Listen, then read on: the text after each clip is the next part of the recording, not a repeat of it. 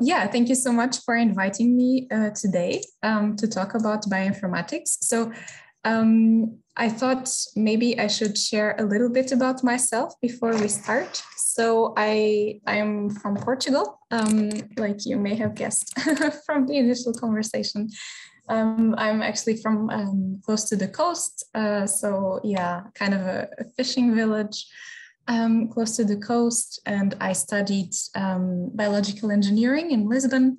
I did my master thesis in a basically biomedical research institute also in Lisbon, and I moved here to Cologne for my PhD, where I am essentially in my final year of the PhD in CECAD Research Center. So for today, I didn't really know what were the backgrounds of everybody that was going to join. So I tried to make it as, broadly accessible as possible. So I want to introduce bioinformatics. I want to talk a little bit about high throughput RNA sequencing, which is essentially the data that I work with, and tell you a little bit about this data, particularities of the data, so the distribution, for instance, and common problems that people have and common analysis that people do to this data. Yeah, so as Cosimo was saying, if you have any question during the whole presentation, just feel free to interrupt and ask, because I think it becomes a bit more interactive and easy to follow for you as well. So let's start with the beginning. What is bioinformatics? I really like this definition that is computer-aided biology. So it's still biology. You work with biological data. You, in the end, want to learn more about biology. So you want to gain some insight about biological knowledge. You just use computational tools to do it. So instead of, having a white lab coat and pipetting stuff from one flask to the other in the lab, you sit at your desk and you write some scripts, preferably in R. And that's basically how you obtain your biological knowledge. So in the end, it is biology. Informatics is kind of a tool. So I wanted to illustrate this with an example that I think you don't really need a lot of biological knowledge to understand. So this is part of work done by Kermani and colleagues in 2018. And what it did was to collect chest X-ray images from people with healthy lungs, with pneumonia from bacterial origin and from viral origin, and train basically a deep neural network that would be able to predict for new X-rays coming, whether the patient that these X-rays were taken from had pneumonia or not, and if yes, or whether it was of bacterial or viral origin. So this is a very medical and applied case. So you start with some medical imaging data. And the goal here was to basically aid in medical diagnosis. So basically help the radiologists and the doctors to make more clear diagnosis, more correct. But of course, you can work with a lot of different types of data. So for instance, you can work with structural data, so structure of biomolecules inside the cell. You can work with high throughput sequencing data, which I will talk about more today. The tools that you can apply to this data are also, a lot. You can use, for instance, tree-based methods, random forest, decision trees, of course, linear regression, linear modeling. Essentially, practically any of your favorite, methods that you can think of. Probably they have been applied to some sort of biological data to get some sort of biological insight. And the questions or goals of bioinformatic analysis are sometimes, yes, so basically more applied to medicine, for instance, helping medical diagnosis, or develop some pharmaceutical drugs to cure a certain disease. But sometimes it's also more fundamental biology. So for instance, there is, the same way we point telescopes at the stars. We also point our microscopes at the cells, because there's still so much that we don't understand about our own, well, the biology of our own body and how everything functions, that there is still a lot of essentially questions left unanswered there. And of course, also something really interesting is how exactly diseases arise. So not only how your cells and your body is supposed to function in healthy conditions, but also how it goes wrong and what exactly goes wrong during disease and how you can prevent it. So what does a bioinformatician do? On one hand, a bioinformatician can develop their own software, and they're basically the novelty of the work or the contribution that the bioinformatician has is to create this software. So it can be, for instance, a method that nobody has applied yet, or at least not as well, to a specific type of biological data, or it can be a way of analyzing, a new type of data that comes up. It can be several different things. So you can develop your own software, or you can apply previously developed software to answer particular questions and basically tweak it to your own specific data. So here, you're not really developing. So what exactly are you doing? You do a PhD for 4 years. What exactly are you doing for 4 years if not developing software? You're kind of understanding the data. You are applying some of the common analysis pipelines or software that other people have developed. You are checking how this behaves in your data, if something goes wrong, if not. And based on this, you refine the pipeline after your first findings and after you explore the data. And basically you come up with your own custom sequence of different software that you can apply to the data. So I don't know how common this is to other fields. Maybe it is, but this is essentially what a bioinformatician do. So many or 3 different disciplines come into play. One of them is, of course, biology. So it is important to understand how the data was generated, if you're looking at particular biomolecules, what you're looking at and understanding their composition and everything. Understanding also the biological question that you are looking at or trying to answer. But you also need a lot of, or at least some knowledge in mathematics and statistics in order to apply the right method and in the right way to your data. And of course, also computer science for making these things happen in the day-to-day life. So basically scripting and writing your analysis in scripts. Maybe if you work with really big data, parallelizing it over computing nodes, sort of different things.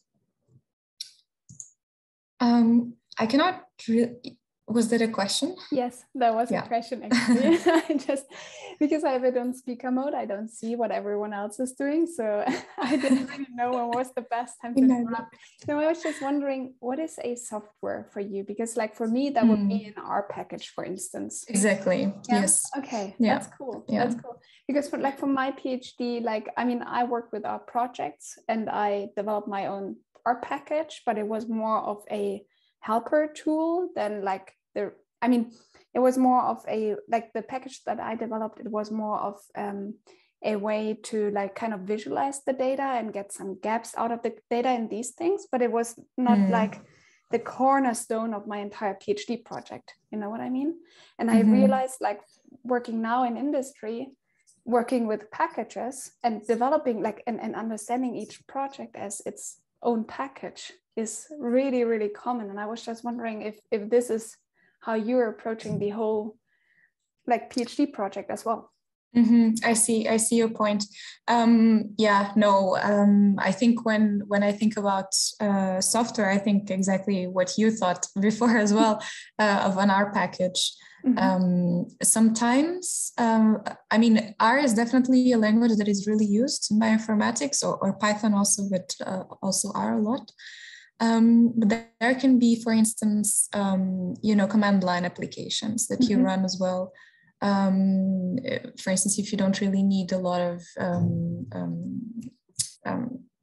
interactive, visualization of the data and these kind of things, you can also run it from the command line. And there, I would also refer to it as software as well. Absolutely. But yeah, it's basically just like one R package, one block that does something. That's cool. Yeah. That's cool. and do you publish them? Because I saw on the next slide there's Bioconductor. Do you put them up there? Sometimes, yes. So I can maybe move there. So for Bioconductor, I think it's important that, for instance, it's novel enough and generalizable. So for instance, if I am kind of tweaking a little bit my own data and the arguments of other packages to create my own custom pipeline, then this is not publishable as a package or in any way. Basically, then kind of the main product is, your finding, essentially, the biological finding, let's say. But if in the way, as you were saying, for your own experience during your PhD, if on the way of answering whatever question you have, you end up creating something that you think is generally applicable for other people, for other types of data or other data sets, even if it's the same type, then I think it would be reasonable and a good idea to publish it as a R package. Absolutely. Totally makes sense. Thank you. Cool. Yeah, so Bioconductor. A Bioconductor is essentially a repository like CRUN, a repository of R packages, except that it's focused on bioinformatics. So there is basically a very general, common theme to all of these packages. Here, the last update that I did to this figure was in 2020, but you can see basically the increase of the number of software packages that were published in Bioconductor or released in Bioconductor. So there are 2 releases per year, so 2 releases of Bioconductor per R release. And by now, 2022, we are clearly over 2,000 packages. So it's really something that is widely used in the community, in the bioinformatics community for sure. And yeah, in a similar way to CRUN, it's open source. So basically I can see the code of any R package that I use from Bioconductor, the source code. It's open development. So if I want, or as Cosimo was discussing as well, we can develop our own packages and submit them. We don't have to be part of the core team of Bioconductor or anything.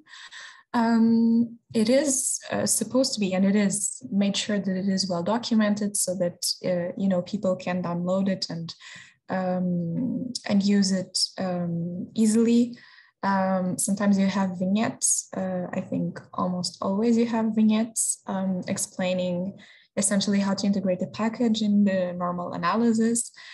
There is a review process for these packages. So basically, the core team tries to make sure that the package follows, the good practice conventions or guidelines, that it's properly documented, that it's properly tested, all these things.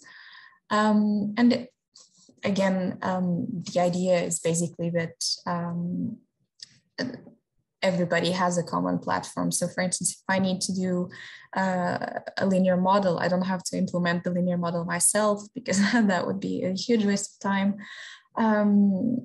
And also that if I do a given analysis with one of the packages, I just have to say to other bioinformaticians what package I use and what version with what arguments, and they can completely replicate my analysis, which is of course very important.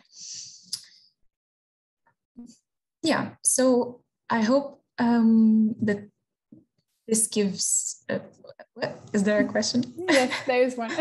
Sorry. No, there's actually a really cool one because I was asking myself the same thing.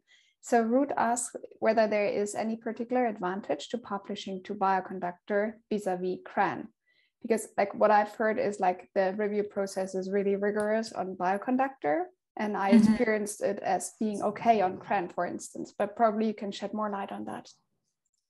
So I think in Bioconductor you have, it is a bit more rigorous. I think I never published to CRAN. So I don't know from experience, but I do think it is a bit more rigorous. I think the main advantage that you have is that people that use Bioconductor, they know that it's bioinformatics. So basically you have your, target audience more well defined. And I mean, if you publish something that cannot really be applied outside of the context of biological data, then of course you should publish it to CRAN. But in general, Bioconductor is kind of a more niche repository. And I think that's probably the main advantage. Mm-hmm. And it's probably more like the experts reviewing your code and your package, so that like kind of to make sure that you don't break anything that could be, I don't know like how the review process on Bioconductor is, but I guess on CRAN it's mainly like looking for general setting and like whether it works across different platforms and these things. So it's not really like a code review per se, but if we assume that it was more rigorous there and possibly also some parts of a code review, this would kind of like, at least for me, explain why Bioconductor. I mean, it's great to have it, but I just remember like I was doing survival analysis in my PhD and I was using a package on Bioconductor, and installing it was a nightmare because it just didn't work. And I was like, come on, everyone uses survival analysis, not only like biological students and so on. And I was like, why can't you put it on CRAN? And then like a bit later, it turned like it ended up, or there was a similar package on CRAN, and it made things so easy. Yeah, so I think by now they facilitated a lot installation. Before it was not as straightforward. You had to source some script and whatever. But yeah, but I think you make a really good point actually, and I'm glad you said so, because I was recalling my experience with Bioconductor, and for instance, precisely because it's more niche, then the reviewers, for instance, know that, let's say in the field of single cell RNA sequencing data, like one type of biological data, there are certain data types or are data structures that are specific to certain packages, but these packages are so widely used that, for instance, one of the comments that I got, or the requests that I got to change in the code was to make it so basically accept inputs in the format that these packages also use, so that there is more interoperability between the data structure or data types between the different packages. And I guess this is something that, if you are in a wider space like CRAN, the reviewer would probably not have this kind of insight of, what people use in the field in order to come up with this comment. And I guess it is a good comment because then it facilitates usage for the users as well.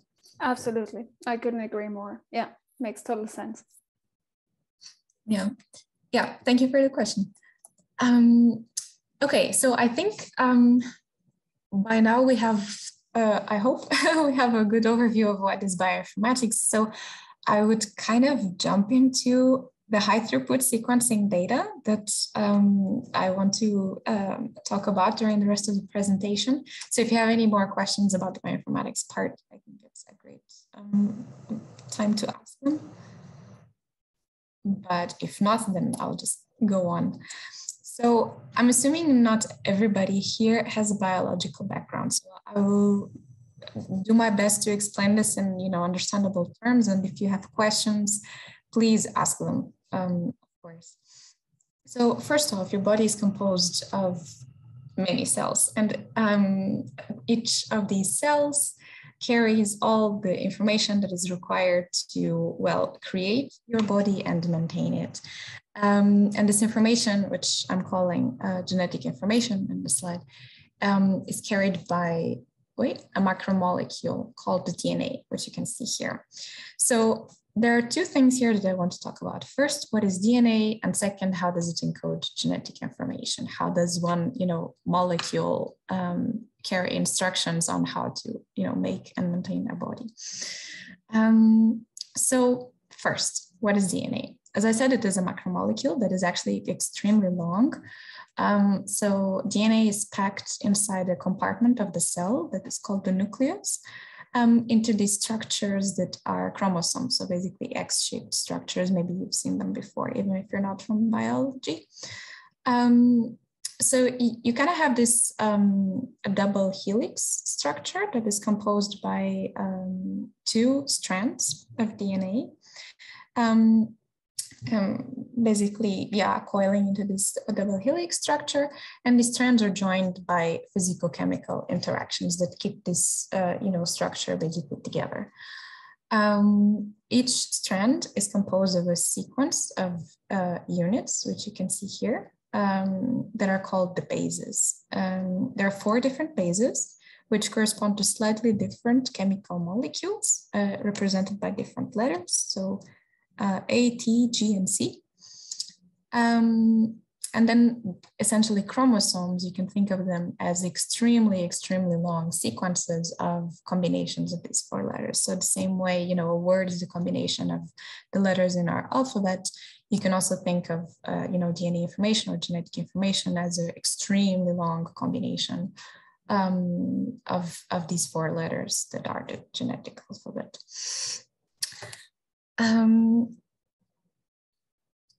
Okay. So one way of representing DNA or a DNA strand is basically by referring to it by the bases that compose it. And here I am representing only one of the strands because due to the fact that these have to be, chemically bound, if you know one of the strands, you know immediately what is on the other. So for instance, A and T bind together, but A does not bind with the other 3, and G and C bind together, but they don't bind to the other 2. So basically, if you know that in one of the strands you have an A, you know that on the other you have a T, and so on and so forth. So basically, just knowing one of the strands is enough to know both. So now comes the second question. How does it encode, does the DNA encode genetic information? Here I'm representing DNA as, this long sequence of bases. And in it, you have particular parts that are called genes. So these are kind of the building blocks of the information, of the genetic information, if you want to call it that way, in very, very simplified terms. I'm sorry to the biologists. This is, very simplified. So the idea is that this gene, you can think of the DNA as kind of, the cookbook. And the gene is where you can find a recipe for a specific meal that you want. And then the idea is that, you go to this cookbook, you copy out the recipe that you want in particular for another molecule, a temporary one, that we call the RNA.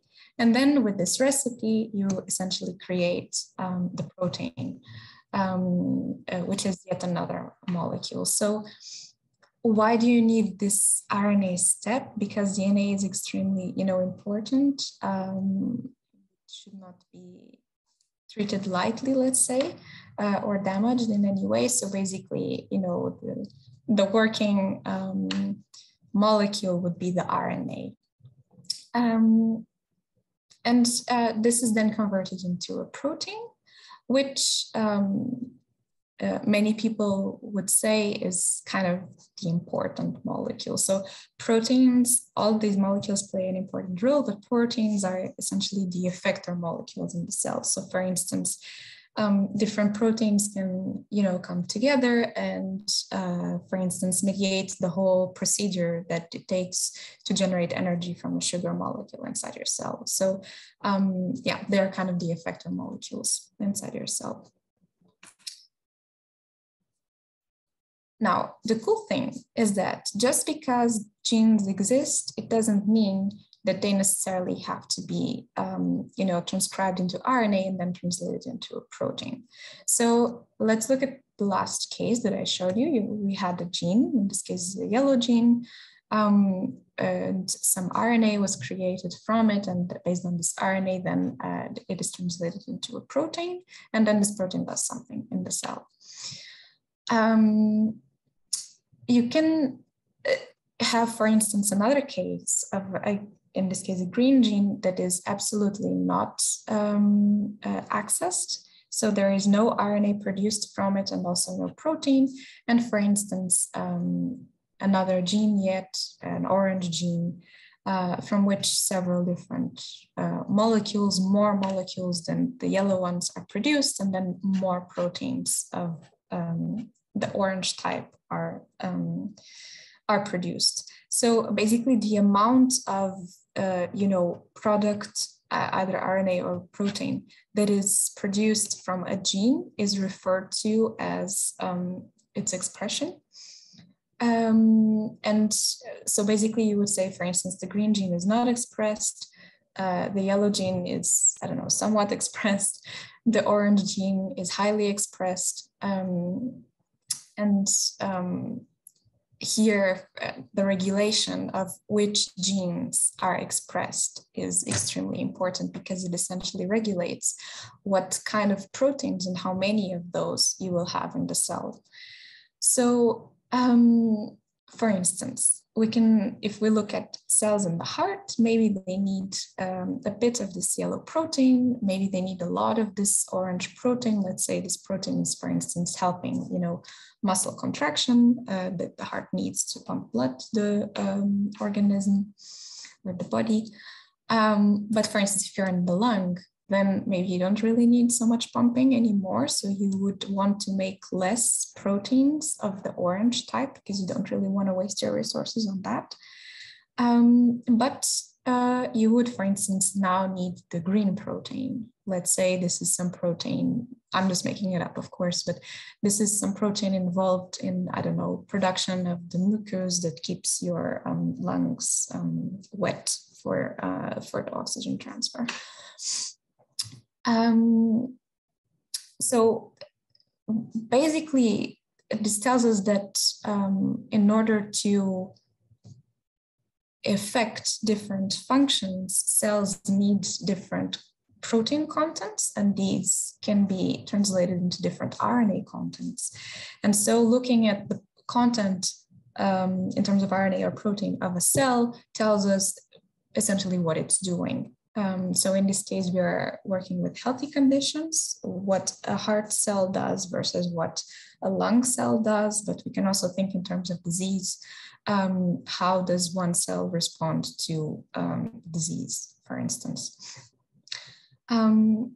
So here the proteins are the main effectors, as I said before, but the problem is that they're hard to capture and sequence. It's hard to have a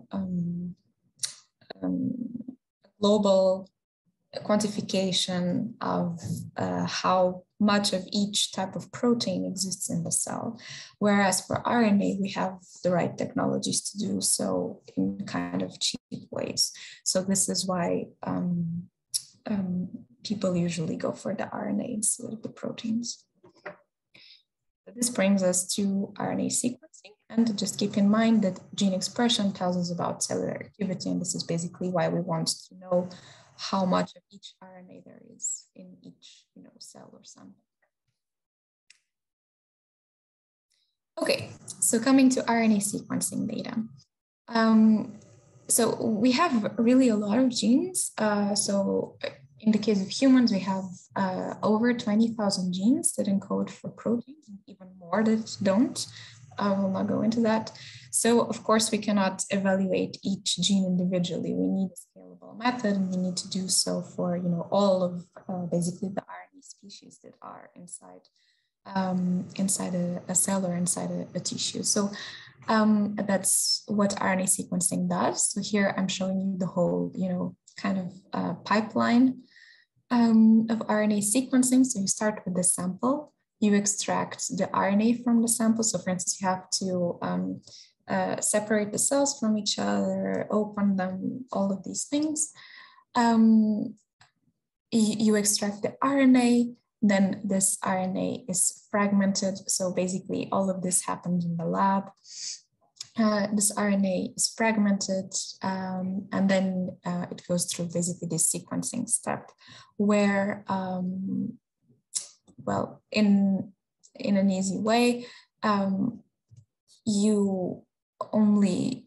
you're basically trying to know what is the sequence code of each of these fragments. So basically you have a fragment and then you associate a sequence to it, a sequence of these 4 bases that I was telling you about before.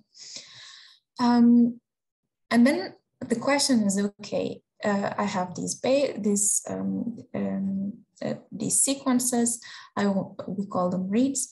I want to know from which genes these reads come from, so that, you know, I can say, okay, this is a fragment that comes from an RNA that belongs to or was a product of the yellow gene, or this fragment comes from an RNA which is a product of the orange gene.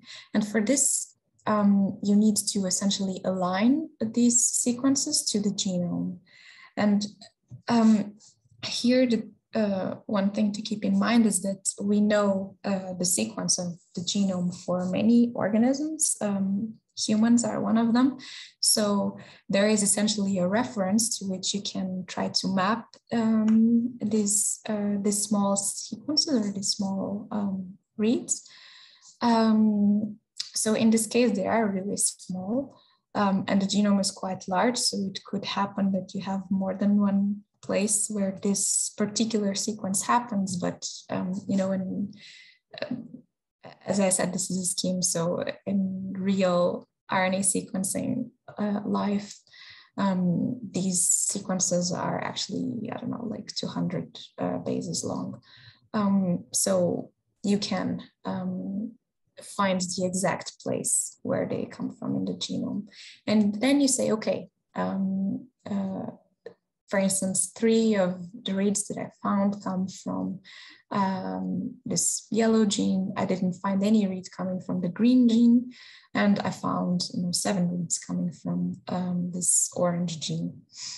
And basically then this is summarized for all of the genes in your DNA. So, you know, 2000 plus. And in the end, you get what we call count reads, which is essentially just that, how many counts you find from each gene. Okay, so one of the most popular applications of RNA sequencing then is comparison between sample groups. So let's say you have a question, which is what distinguishes, you know, old hearts from young hearts. I have it on the slides. And in that case, you would basically repeat the same procedure here, or you would do this kind of pipeline just with many samples here. So samples from old hearts, samples from young hearts, and then you would kind of get a quantification of the RNA products that you have in all of these samples, which is I'm representing here. So basically then you would, this is normally, you know, in R represented as a matrix where you have, you know, your samples in columns, 3, let's say young heart samples and 3 old heart samples, and your genes correspond to the rows of this matrix. So then here, each number would correspond to how many reads you find in that particular sample from that particular gene. Are there any questions so far? I think there's no question in the chat, but I think it's really fascinating. like to learn about it that way. And then like, because it's so much like text analysis where you count words, but like a bit different, right? And it's all so similar, and it's funny to kind of see how things converge. So thanks for sharing that. That's really cool. Yeah, there are many. I mean, I'm not really in the genome part, I'm more in the RNA part. So I'm not really like the expert to tell you about it, but there are many algorithms that are really cool to basically try to map these short sequences to the big reference sequence. And yeah, these are really cool. Okay, so yeah, essentially then in this kind of experiment, or when you have this kind of questions, what you usually work with your biological data is a matrix of, what we call counts of reads coming from each gene in each of the sample that you look at. And then what you're looking for is, for instance, particular genes where you find way more reads in one of the conditions compared to the other. So for instance, if you know that there is one gene that has way more RNAs in the old samples, then you can think, okay, maybe this has something to do with, or this is somehow involved in, heart aging. Could it have something to do with, I don't know, these age-related diseases that people have in their hearts? Can we develop some pharmaceutical drug to try to target these or cure these diseases? So of course, this is many steps down the road, but that's kind of like what you dream of when you do this kind of analysis. However, there are many things that you need to take into account before you do this basically mean in these samples versus mean in that samples comparison. So one of the things is the effect of the total number of reads. Of course, the number of reads that you assign to one gene depends on the total number of reads that you get from one sample. So that's what I'm trying to show here. So I'm sorry for having everything at the same time in the slide, but just focus on this kind of left-hand part. I'm trying to represent the number of reads by basically the, the length of these bars, where each, individual bar corresponds to one individual gene. Again, a simplification, we have, many dozens of thousands of these. What I mean by total number of reads is essentially the sum of, the length of this full bar, the sum of all the lengths. So the sum of all the reads across all the genes. And of course, it's just a scaling effect, right? If you sequence more in one sample compared to another, even if you have exactly the same relative abundance of RNAs in the original sample, you will end up finding a lot more of everything in the second sample. And if you don't correct for this, then you could mistakenly say, oh, okay, in this sample, I find way more of the first gene, so this must mean something. So you kind of have to correct for that in a way. Here on the right-hand side, I'm just showing this effect over several samples. So this is a toy data set with young and old hearts, but instead of 6 samples here, I have 30. And each point is a sample. The y-axis corresponds to the genes, to the reads for one particular gene. I'm just calling it gene A. And the x-axis corresponds to the total number of reads. So basically the sum of this, whole bar, but for the whole transcriptome, for all the genes that are detected. So you see it's, very big numbers. And you can see a correlation here, as, you would have obviously expect. So this is really something that you need to correct for. And the simple solution, of course, is to scale by the total number of reads that you get. So basically you scale each of these, little bars by the length of the total bar.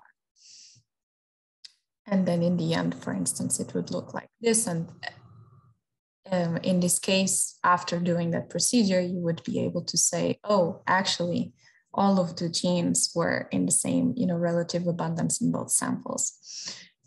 So there is really not a big difference in terms of what the cell is doing. Another effect that is good to take into account is the effect of confounding variables. So confounding variables are anything that may be a source of variation in the data beyond the biologically interesting signal. In this case, the biologically interesting signal is age, right? So old versus young. But let's say, you know, in order to get these samples, you recruited people and they signed up, you know, to be organ donors. And you have two different, you know, origins of organ donors, for instance. And one is, I'm calling cohort 1, and the other I'm calling cohort 2. And this is something that is also very, you know, mixed together with the age signal. So if you would compare young samples versus old samples, a part of the differences that you would see would actually be coming from differences between these two cohorts. So before you want to make any statement about differences between old and young, you need to remove the differences coming from the two cohorts. And this is something you can see really nicely in a PCA analysis. So if you're not familiar with PCA analysis, I can totally explain it. But yeah, essentially it's a dimension reduction technique where the idea is that each point corresponds to a sample, and the closer together they are in this PC space, the more similar the samples are in terms of, you know, quantities of the different RNAs or expression of the different genes. And if I color the points by which cohort they come from, you see that actually, you know, already in the first two PCs, you see a really good separation, or somewhat good separation between these two cohorts. So this is definitely having an impact on the data that you have. So you would need to fix this or to remove this impact somehow. And a way that is, I think, commonly done in the field is to essentially regress it out. So you kind of do a linear regression with your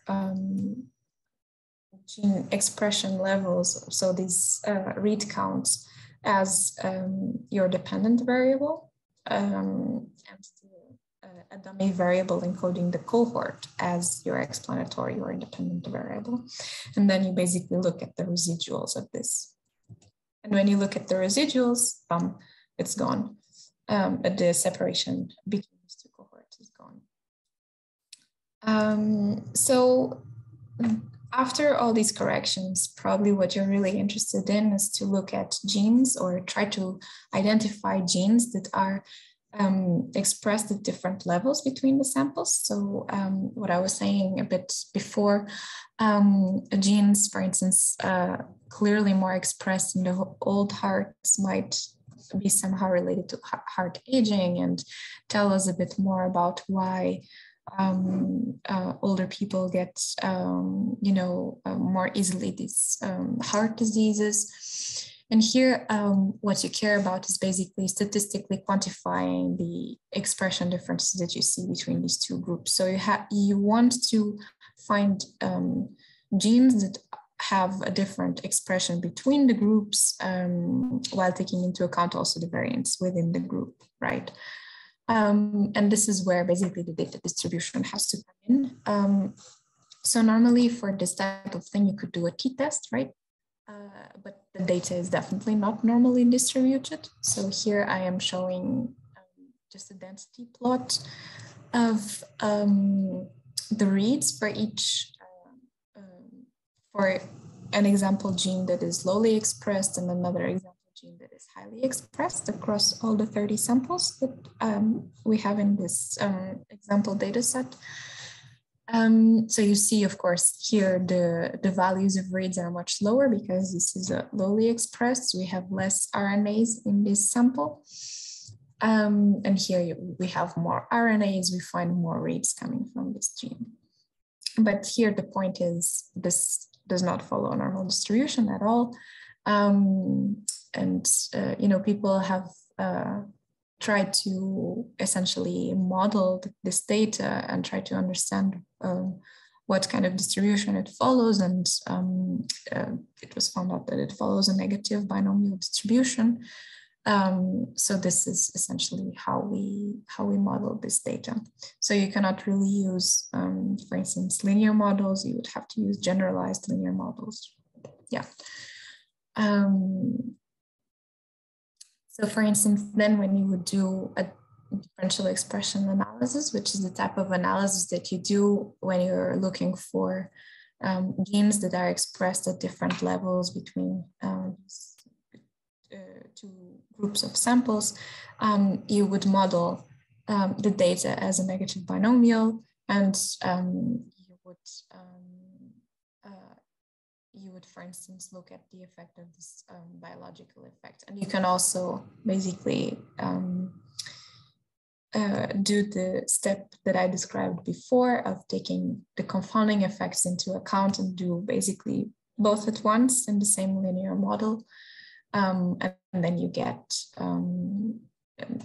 basically a slope that tells you, a slope for this linear regression that tells you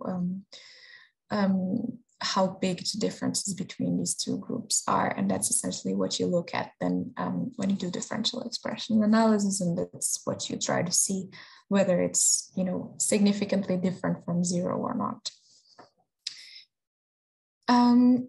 Yeah, so I don't really want to go into a lot of detail about all of the, you know, different things that you can do with RNA sequencing data. So I think I would finish here and maybe summarize these take-home messages that I hope I could pass on to you.